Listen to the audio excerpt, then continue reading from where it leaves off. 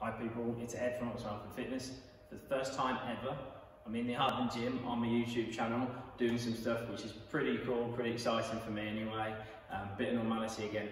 So I'm going to give you today the top 4 ab exercises I do in a routine or do with clients or myself, which have the biggest bang for their buck. They get the most out of the abs, helps tone development, bring out the muscles, and really strengthen that core up. So yeah, we're going to go through those 4 exercises, how to do them, little bits of information on all of them so it can let you do them properly, safely, in the right manner so you get maximum results. As ever guys, always love supporting the channel. Please like and subscribe if you like the stuff, and support me, that'd be great, really appreciate it. And without further ado, let's get into it.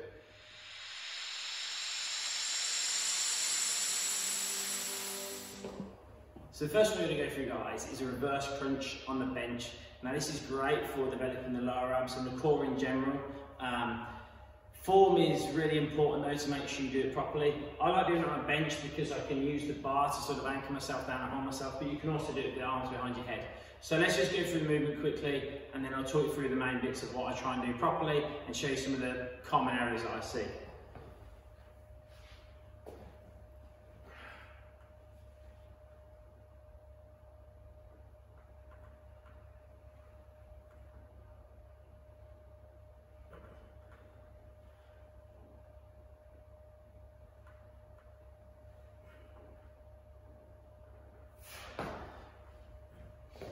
So the bit that we're trying to do really guys, is once we've raised the legs up, we're then trying to extend the body as high as we can.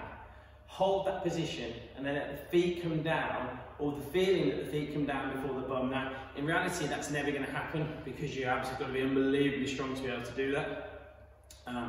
But that's the feeling that you want to have to get maximum contraction through the abs. The bit that I see people do wrong a lot of the time is they kind of just fall with too much speed. And when they're doing that, the bigger muscles come into play. They don't really isolate the abs and contract those muscles. It's the bigger body parts that do it, and they use more momentum to get themselves up and down rather than actually using the strength in their muscles. So I'll just show you a couple of those as well. Let's see often, so it's something like this. When I'm doing this, I'm not really activating those abs. I'm getting a little bit from it, but not half as much as when I go up, extend up, and then have that feeling like the bum. The feet beat the bum down to the floor. As you can see, they're not really beating the bum down to the floor, but by doing that, my abs are having to really work to hold the contraction and to do the exercise properly. So that's one of my favourite ab exercise. Mega, if you can do it, great. Get in the gym, start doing those, really help that ab strength.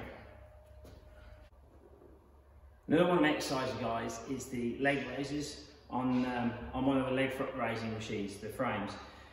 These are really good. Couple of reasons I really like them are they're really easy to do, really simple. You just jump on the equipment, off you go.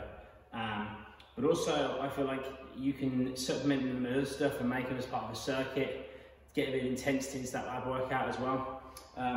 Pretty much with these, all I try and get people to do, what I see a lot of people do, sorry, is they try and do the straight leg ones. And it's really hard to do this properly, you've got to have some really strong abs. So I like to start off easier and then build up the difficulty of the movement. So from here, I'll pin myself into the frame. Now the big important thing I like to try and do is really suck my belly button in to the back of the pad so it's in really tight. After here, all I'm trying to do is bring my knees up as high as I can, control down and almost keep my feet in front of me, my tummy in tight. That means that my muscles, my ab, my core, is really going to be controlling that movement, and it's not really the big leg muscles doing the work. This tummy is happening all the time. It's all through the core here. So a couple of the big mistakes I see people make here is they try and do too much too early. They get this swinging motion on the go, and when you get this swinging motion, your back actually opens up and you extend from the hips. And you don't use that core as much. So give those a go. Another one of the top exercises is a cable wood chop.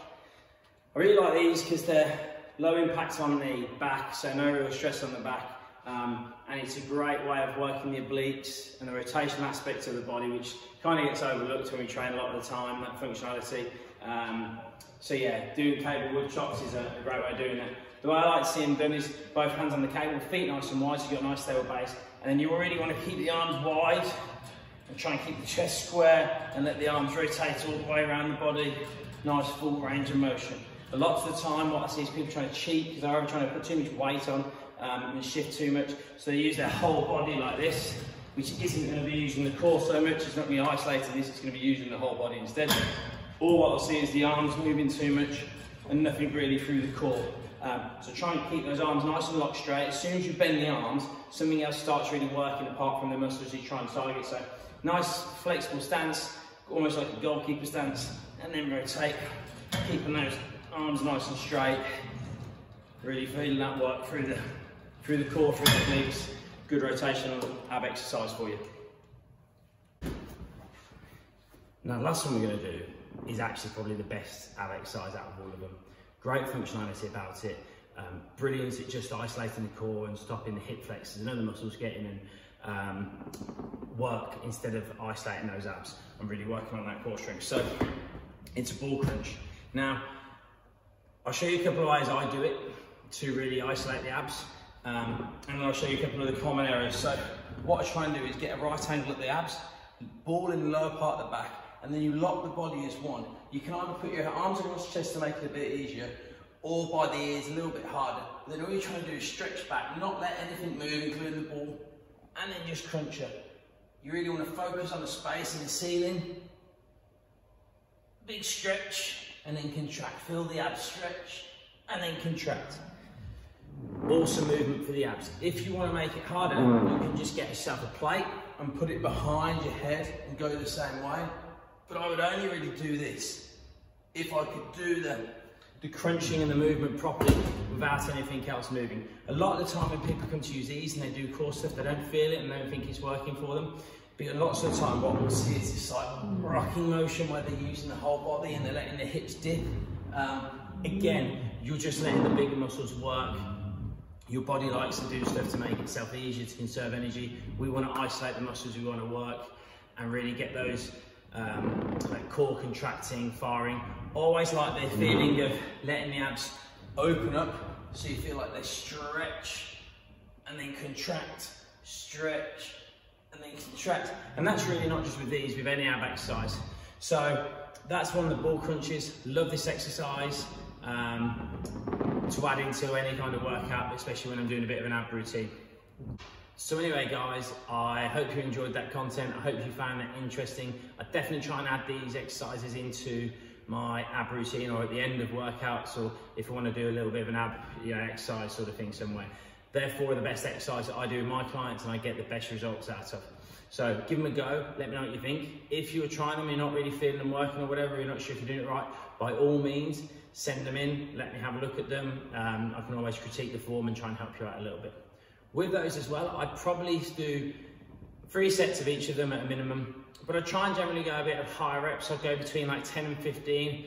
I always like to work a rep range, so you know, if you can do 10 and it's no problem, you either make the weight heavier or you do more reps sort of thing. So if we can't do 10, we make it a bit easier. If we can do more than 15, we make it harder. That way we're always trying to challenge in the muscle and getting the most out of the exercise for it. So anyway, give those a go, let me know how you get on. Please give the channel a like and subscribe. Hope you enjoyed that video and I'll catch you soon. Take care.